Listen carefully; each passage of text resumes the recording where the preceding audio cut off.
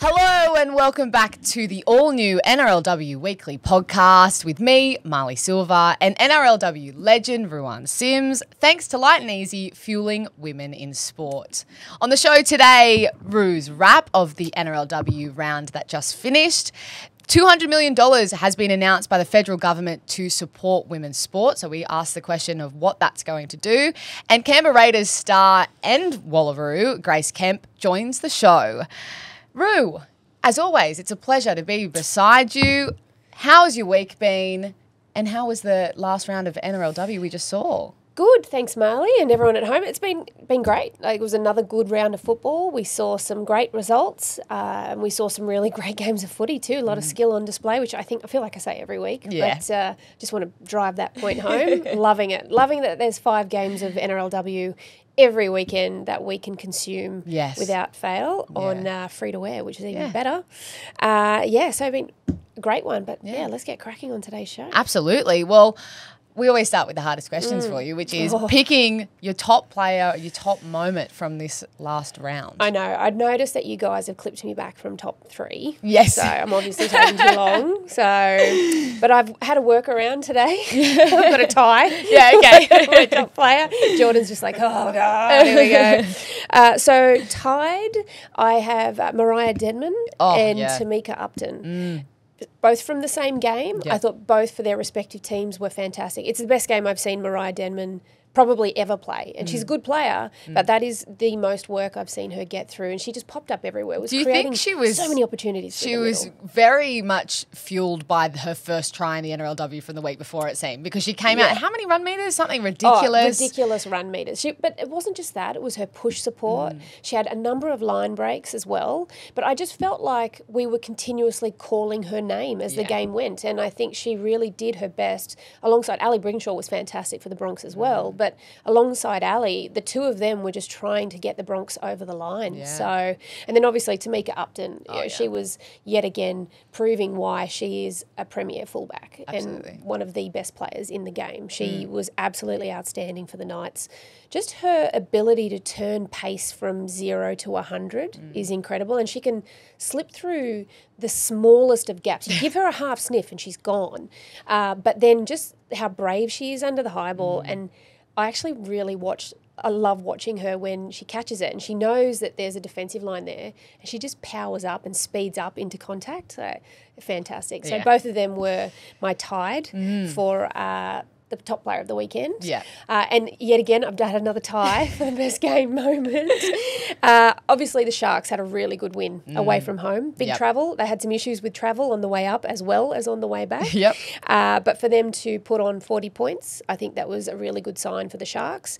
And then obviously Jessie Southwell with the winner on the buzzer and the lead-up try by Shanice Parker to level it up was fantastic. And honourable mention to Shanice Parker as well. I thought she did a massive job on Mele Hufanga, but I was only allowed to pick 2. Sorry, Shanice. Well, I do have to say with Jessie's conversion right at the end there, it's the largest NRLW crowd that McDonald Jones Stadium's ever seen. Yes. It was, had over 20,000. Yeah. So it was 17. The official number was 17,043 by the end of the NRLW match, and the way that crowd was lifting that team home, like, it gave me goosebumps. I was right there on the sideline, and I was so happy watching Jessie also jump up and down when she got it. It was unbelievable. You know, it was even funny during the call. Freddie said, "If she kicks this, all the Newcastle fans are going to lose their heads. There's just going to be heads just rolling around." And sure enough. They sure did. Also, I want to give a shout out to the DJ at McDonald Jones Stadium on for that game. Your soundtrack playlist was very good. Top shelf. Makes a difference. Send it through. Love it. Loved Share the link. Loved it. It was good. Now, some really exciting news that's come out of from the federal government. There is a $20 million fund that has been announced that's going to give girls, this is how it's been described, it's going to give girls the same chance as boys at a professional sporting career. This is all off the back of the Matildas effect, as we've been describing it. And it includes a plan to guarantee more free-to-air broadcasts of women's sports, but also on a grassroots level, making better facilities and just more resources for younger girls in a whole range of different sports. What did you think when you heard this? Well, straight away I thought this is fantastic. This is fantastic. And again, like you touched on the Matildas effect. And, you know, also if it wasn't for media around the game as well, you know, being so willing to put the Matildas front and centre, and then off the back of that, the Matildas just continue to go from strength to strength. It has done huge things for women's sport, not just in Australia, but across the world. I think we really showed how if you provide really good media coverage and opportunities for women's sport, the return on that, I mean, we spoke about this last week, the return on that is immense. Yes. So, yeah, I think it's a great start. Yeah. It's a really great start. Obviously, they're, you know, 200 million. There's questions around over how many years. Yeah. You know, obviously there is a 4-person panel that will make the decisions on where, and it's a pretty impressive panel. I think you've got the list of names. Yeah, so 4 former athletes, absolute legends. Stars of the game, of their respective sports. Basketball superstar Lauren Jackson, netball legend Liz Ellis, Maddie Di Rosario and Tal Karp, who is a former Matilda. As well. I think it's great. I did see the sports minister actually come out and say it was really important to appoint athletes who could empathise, who have lived experience in this space. I think also just athletes who understand what it's like at a grassroots level and understand from an athlete's perspective what you need. Exactly. What you need to be successful, you know. So it's very easy for someone who's an administrator to come in and say, well, we're doing this, this and this. But then, you know, on the coalface, the athletes say, oh, hang on, we actually need X, Y, Z, not this. So I think that's really important. That's a really good way, I think, to go about it. I tend to agree with, like you said, this is the beginning of it. $200 million sounds like a lot of money when you break it down, and we're not 100% sure on what the criteria looks like. We're assuming it'll be sort of bodies, say like an Athletics New South Wales applying for, or like groups like that would be applying for little bits of money. So it'll be interesting to see how that unfolds. But you just hope that this momentum that we're seeing from the top down to invest in this women's sport and to invest in, I particularly like the focus on making sure that young girls feel that they belong in sporting spaces, because we know the highest dropout rate of young people when it comes to sport. Early teenage girls. Yeah, and it's 100%. Yeah. So they need to know that they're welcome in a footy club, in a soccer club, whatever it is. Or just that they have opportunity in those spaces. Like they might not end up wanting to stay as players, but then they stay in sport through other avenues. They could be referees, they could be trainers, they could be S&C, they become coaches. And the benefits, there's all these different things involved. And the benefits even for social sport is, first of all, this next generation are the loneliest generation that we've ever seen. But also for young girls, it's really beneficial to your body image. If you are someone who is focused on the fun elements of being active and being strong and all those sorts of things that help you perform better, we know that has that psychological element. Well, it's so good for your mental well-being. Yeah.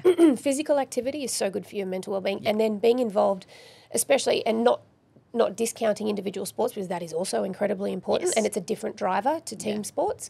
But being involved, even as an individual athlete, you're still part of a club and you still have people around you as a team that work for you. So it's a community and you have support for things other than sport as well, and that is super important. Yeah, all positive things. It's a great story. I'm excited.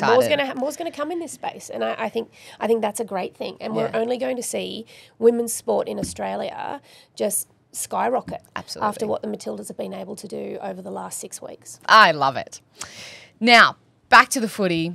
The Roosters come out hard again over the weekend. Yes. Are we thinking they are the ones to beat? I think we always thought that. Yes. From the get-go. Like their roster is impressive. The way they play their footy is impressive. I think I might have spoken about this last week. The Raiders showed the blueprint on how you can beat them. The Sharks were able to do it for 25 minutes, but then fell away. So this is the thing with the Roosters. You know what all of these players are going to do. You know how good they are. You know all of these things, but you still have to stop it, and you still have to maintain your level of game going into it. And this is where the Roosters are so dangerous, because if you give them half a sniff, they will just take everything from you. So, and that's like, I love that about this outfit, because sometimes if they do get a little bit rocked or they get a little bit unsure, you can just see they don't panic. They stay in their system and they're like, it's all right. We just wait for our moment. We'll wait for our moment. And they pounce on that moment, and then it's just all systems go off the back of it. So they've got such a great blend of hard workers in the middle, along with superstars out wide, Jess Surgis, Izzy Kelly. Corbin Baxter's been having a great season, first season back since having her son.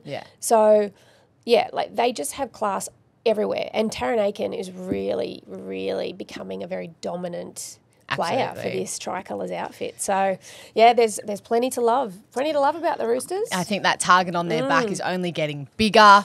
You're listening to the all-new NRLW Weekly podcast with Marlee Silva and Ruan Sims. Thanks to Light and Easy, fueling women in sport. And we'll be right back after the break. Light and Easy have been named Best Healthy Meal Delivery Service again, but you won't find us stopping to celebrate. We're busy making it easy for Aussies to achieve their well-being goals, and the results speak for themselves. Light and Easy, just good food and great results. And this week on NRLW Weekly, we are joined by rugby union convert, an absolute killer on the field for the Raiders this season, Grace Kemp. Thank you so much for joining us. How are you doing down there in the nation's capital? Hey, thank you for having me. Cold today, but ripping into training tonight in the cold with the girls. Looking forward to it. Yes, certainly you guys are quite used to that. Now, Ru, I know you've been loving watching Grace out there. I have. Yes. We love seeing you come across from rugby union. And that's the first thing that I wanted to ask you about is what's that transition been like? We've seen a few girls come from the sevens format and now a couple from the 15s as well. We've seen you play for the Brumbies in the Super W and you've also represented the Wallaroos. What's the biggest difference? I guess I'm just lucky enough to be put into a side with such talented athletes. The girls have helped me along the way so well and just picking up little skills here and there. The contact's so different. It's so much higher than what I'm used to. A lot more ball running, which I'm loving, and just loving getting the ball in my hands and just ripping on the field with the girls. It's really cool. Now, speaking of the Wallaroos, they posted an open letter earlier this week to Rugby Australia, which I thought was incredibly brave and just reading it as well. Obviously, I've been involved as a Wallaroo in the past. The support that you get at the Raiders obviously is fantastic because I've been down there, I've seen the Centre of Excellence. And can you just, talk to us about both of those and you don't feel like you have to compare them, but, can you talk to us about what's happening with the Wallaroos at the moment? So the girls have come together, which is awesome to see, and they've created that statement, I guess, get a better backing from Rugby Australia. The coaching staff and everyone involved in the Wallaroos as a whole are amazing, but they need that backing to be able to support the girls fully.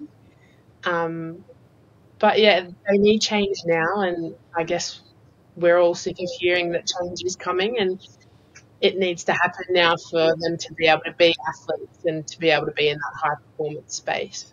At the Raiders, I'm lucky to be able to be an athlete, to go into that centre of excellence and train, recover properly. We get physio properly. We get blood tests done monthly, just to check in on our health. And that's the difference between the both. We're supported off the field as well as on the field. And that's where the big gap falls, and it's definitely a gap that needs to be filled. The girls are coming together and taking a stand, which is awesome to see.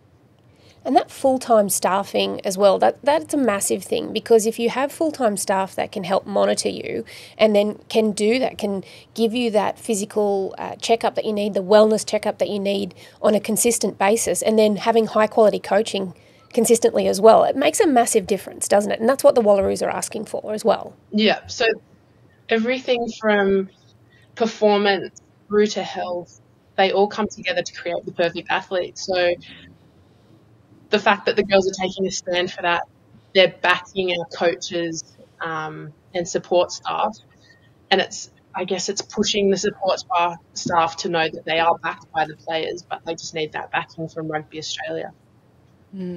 Like Ru said when she was describing you guys making the decision to put out that open letter, it is quite brave, and it does feel it's reflective of the moment that we're living through. There's been so much conversation about the shift that the Matildas have forced, you know, making these conversations come to the forefront of our minds in the sporting landscape. For you on an individual level as a dual code athlete, a woman who's trying to make a full-time career out of footy, how do you feel about this moment, and particularly some of the responses that you've seen from the public since being a part of making this statement? It makes me so proud to be a female athlete. I guess being in different levels of the sport, you get different levels of support. But I've been lucky enough to see all of those levels, and soon enough they won't be different levels. It'll just be a broad spectrum of support, and that's what the Matildas have shown us, I guess. It was amazing watching them, and it only grows the women's audience more and more as women go live on TV and more articles get put out. It just brings it all together, and yeah, that's really what they're pushing for, I guess. And Rugby Australia's response, I think it came out yesterday, that they're appointing a head of women's high performance, Jamie Fernandez, who was head of the rowing high performance. Do you feel like that is a step in the right direction? Yeah, so I'm actually friends with his daughter. So that was a big surprise to me to see that he'd been appointed. I guess it is a big step, and I'm looking forward to seeing how that affects the girls and how it ties everyone together. But yeah, I guess it is a step in the right direction, and just for them to be able to get that high performance manager, it just shows that they are listening back there. They still need to do a bit more to support those girls. Yeah. Well, back to this NRLW season, you guys down there in Canberra are certainly having a red hot crack in your inaugural season in the NRLW. I did see in an interview that you did a couple of weeks ago, you were saying that your two favourite ever games that you've played when it comes to footy have both happened this season playing for the Raiders, which I love. And you've already talked about what it's like to play with such amazing talent in your teammates and the like. But, you know, having the leadership of someone like Jemima Taufa, Zahara Temara, what is that like? It does seem like you guys have built a really good culture down there. It's amazing. I've never been part of a group like it. I've had leaders like Shannon Parry, and she's amazing, and then to be able to have a different type of leadership from Jemima Taufa and Z, I just feel like I've had the best of both worlds, and I'm loving every second of it. But yeah, my favourite games have been at GIO, and I love the crowds in Canberra, and it's special to hear how people travel to watch us. So yeah, looking forward to more of that. Now, I have to ask you, I'm sure you've been asked this 1,000 times already, but how did you feel when you had your first home ground Viking clap? Like, what did it do? Did you get goosebumps? Were you just, like, because I was there for one of them and I had the best time. I got to do it in the crowd and I was so pumped. I couldn't stop talking about it. We were under the tunnels and we heard it and we were just like, what is going on? Like, this is so amazing. We had like different camera crew down there with us, and I think they even stopped for a second to listen to it, which was really awesome to see. But then running out into that crowd and hearing it and seeing everyone doing it, it's just a different level of excitement, I guess. Yeah, I mean, I've experienced it as well. It made me get a bit emotional, which seems ridiculous when you see what I was ready to run out there. I was like, oh, come with you, Grace. Come on. One of the great things, I think, as a fan that I'm loving with the NRLW competition is how tight it is. Every week we don't know, what the results are going to be. With that first home game that you guys had, the Roosters went in as favourites and you got on top, I think partly due to the Viking clap. But how do you see this competition? Is there any particular team that you think is the biggest threat that you want to, keep an eye on as you get towards the back end of the season? I guess we've had a really good run at home. We had our first away win a few weeks ago. But yeah, we're just working every week. I guess we watch and review different teams, and it's not like they have their standout players, but they're all amazing together. And that level of footy that we're playing here is second to none. all the teams keep growing each week, and I guess they're combining a bit more than what they were at the start of the season, which is really exciting to see. And it just gives us a great game to go up against. But yeah, looking forward to these Queensland games. It should be a bit of hot weather up there for us girls that are used to the cold. But yeah, just excited to play more and more footy. Do you find, like, your coach, Darren Borthwick, he has a big history in strength and conditioning. Do you feel like he's, and along with the rest of the team, have got you guys in the best possible shape? That's why you're playing good footy, because you don't have to think about your fitness. You just get out there and just think about the footy. Yeah, I guess so. He works really well with our S&C, Benny. They both bring different types of S&C. Benny has such a rugby union background, and Borth so used to league, so I guess it's a really good combination of, footwork and long distance running that we've been doing. So yeah, I feel fit on the field, and then I come off for a break and go back on. So yeah, it's nice to have that break. That's always nice, isn't it? Have a little rest. So you do have the Broncos this weekend. They've been finding some really strong form. I mean, as like you've said, so many of the teams have. Is there anything in particular in their game that you'll be targeting? They have some really good ball runners, some strong carriers, and they like to hit it out wide after a few sets. So I guess that's what we'll be watching with our defence. But yeah, just excited to go up against some great athletes. And the final question I have to ask, you are enjoying being a Raider so much, and you've come across from a different code. Can we expect you to be an NRLW girl for a long time? Oh, no pressure. I am loving it. I'm keeping my doors open at the moment, but yeah, I'm really loving league at the moment. So yeah. We like hearing that. Yes, sure. we do. Thank you so much for coming and sharing your perspective on some big topics here today, Grace. We're loving watching you out there on the field, absolutely tearing it up, and good luck for the rest of the season. Thanks so much. Thanks for having me. That was so great to hear from Grace. I have, been loving watching Speaks her. so well. She does. Speaks so well. Yeah, articulated that situation with the Wallaroos in a way that I think is really, pointing to the tangible things they're asking for. Like we said, Absolutely. This moment, the Matildas effect, these kinds of conversations are really positive for the women's game across codes, I think. Yeah. Now, our listeners have been sending in more questions because they just need to hear more from you, Ru. These always throw me these questions. I'm like, oh. The first one I've got for you today is from Jake. Jake asks, hey, Ru, who was your toughest competitor when you were playing, and who do you think is the toughest competitor in the game today? They like to ask you hard ones. Yeah, this is a tough one. Probably one of the toughest players I ever played against, and I'm picking her not solely because I've never actually played football with her. I've only ever played against her.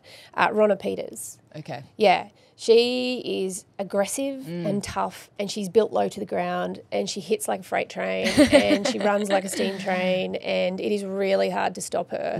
And she's a competitor. She just would compete for absolutely everything, and she has had a very decorated career in rugby league, and yeah, she was probably the toughest person that I played against. And like I said, I never played footy with her, so I only ever played against her. Right. So that's why I'm going with Ronna. Yeah. And probably today, the toughest competitor, it's hard to go past Simone Matofa. Oh, yeah. It's really hard.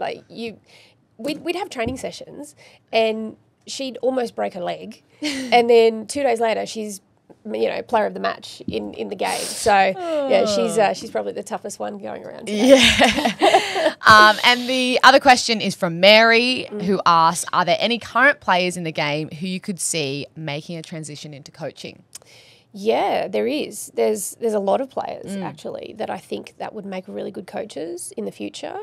And probably the one that springs to mind most clearly is probably Ali Brigginshaw. Yeah. She'd probably be a really great and easy transition, especially if you got her in as a specialist coach to start with, and then she can learn her trade and go from there. So that's the one that springs to is front of mind when I think who could make that transition to coaching. Very interesting. Good knowledge, good footy. Well, we don't want her to stop IQ. playing footy anytime soon. No, but you're not, Ali. Don't won't listen be to losing anybody. her. You keep playing until you're ready to retire. Yeah. Don't let anyone tell you different. Alrighty, now we have round 6 in the NRLW to preview, and you can watch all 5 of these games live and free on 9 and 9 Now. Get around it. The footy just keeps getting better and better.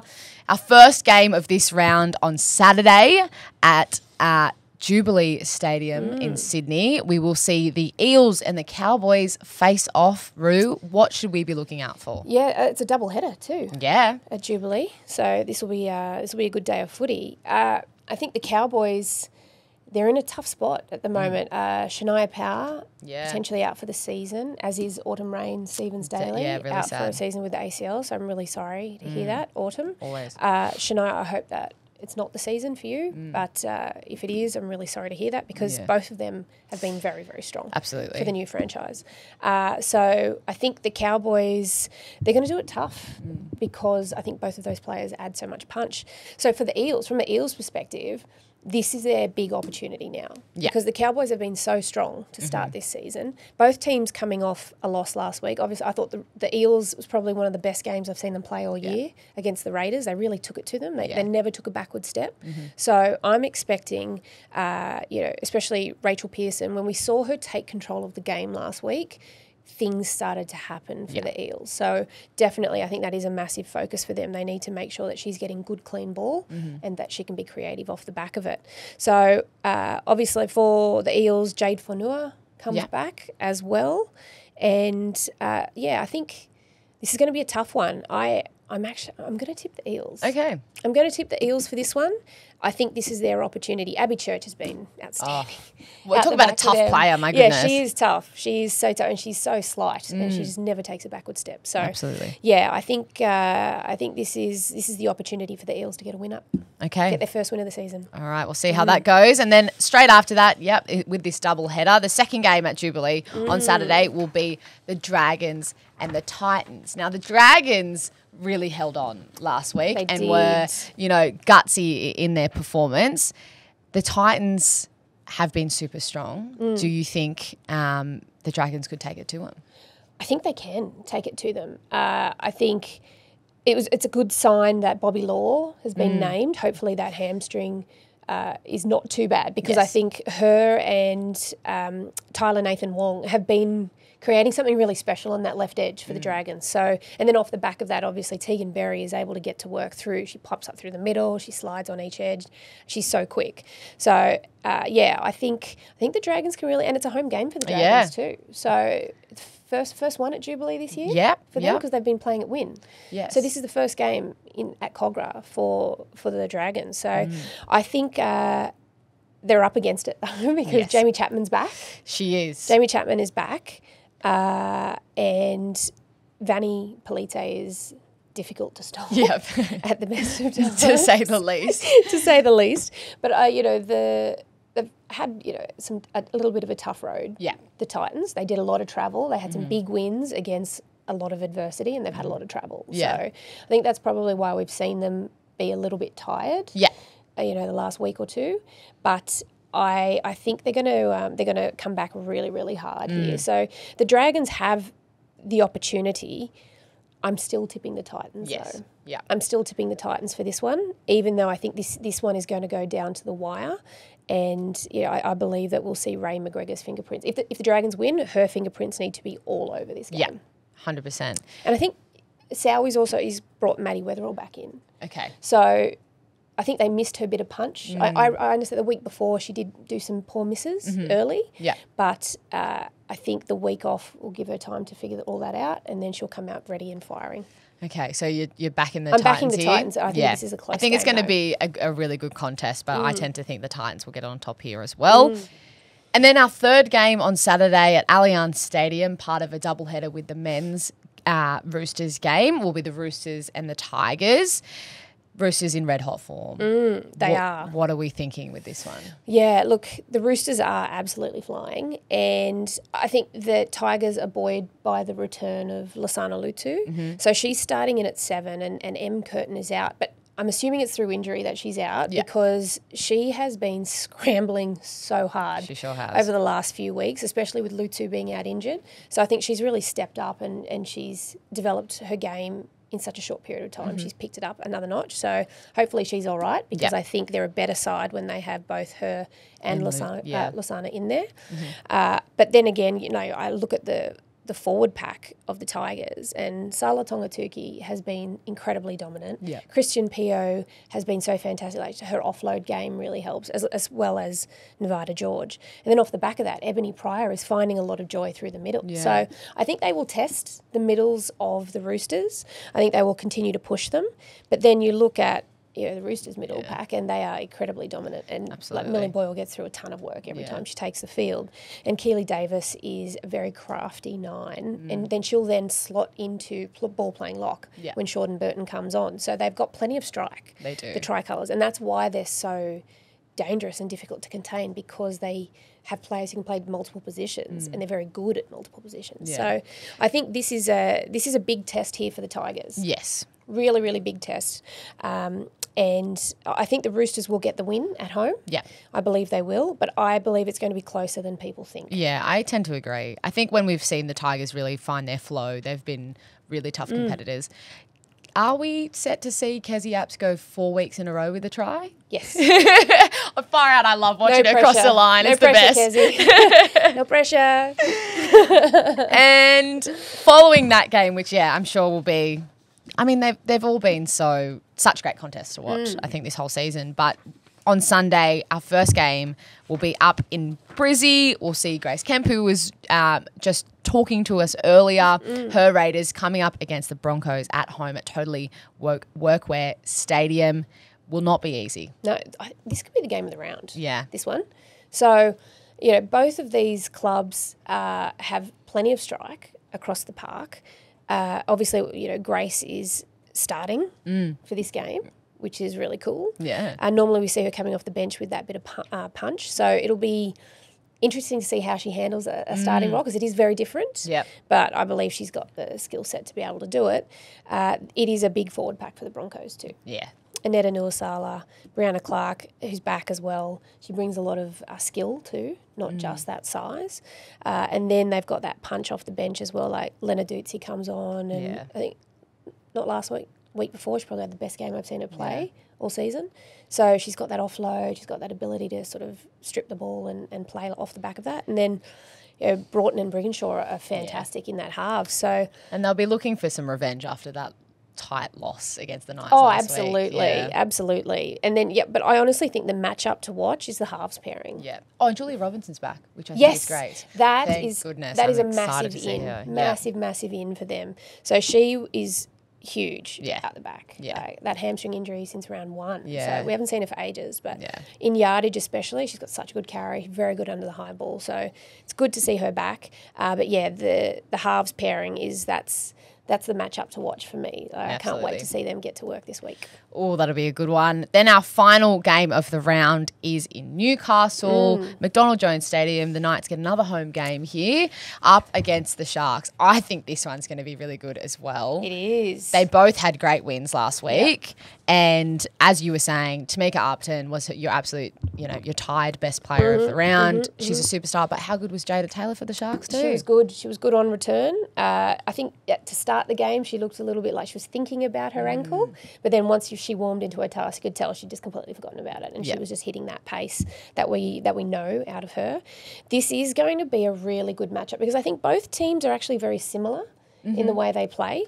So they do like to get at the tags. They like to then punch a little bit and then just have a crack off the back of it.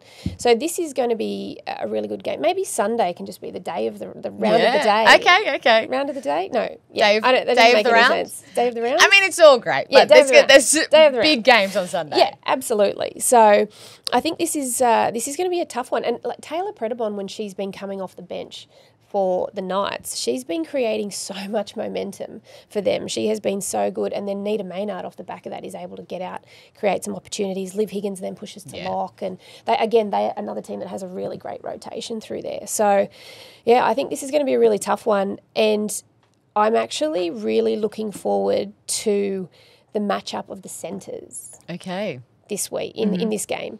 Tiana Penatani and Anessa Biddle versus Shanice Parker and Abigail Roach. Yeah.